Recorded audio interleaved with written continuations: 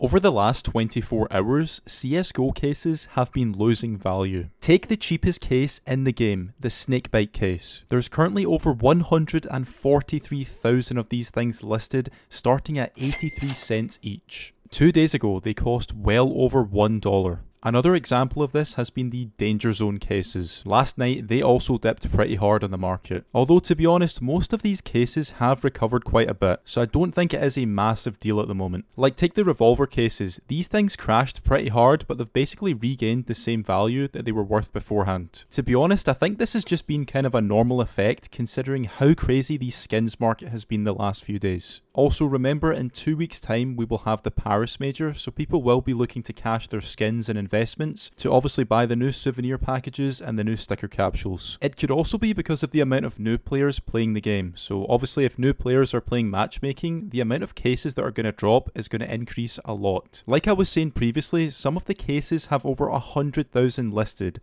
such as the snakebite, fracture, and danger zone cases. So obviously the more cases that are listed, the cheaper they're going to be. I've seen a lot of people saying that the reason the crashes happened was because people couldn't sell their cases for a couple of hours. But I don't think that's the case, because this has been happening on and off for the last couple of days, and there's not been a crash like this in a while. Anyways guys, I probably wouldn't really worry because all the cases are rising again, so if you're invested in cases, just relax bro.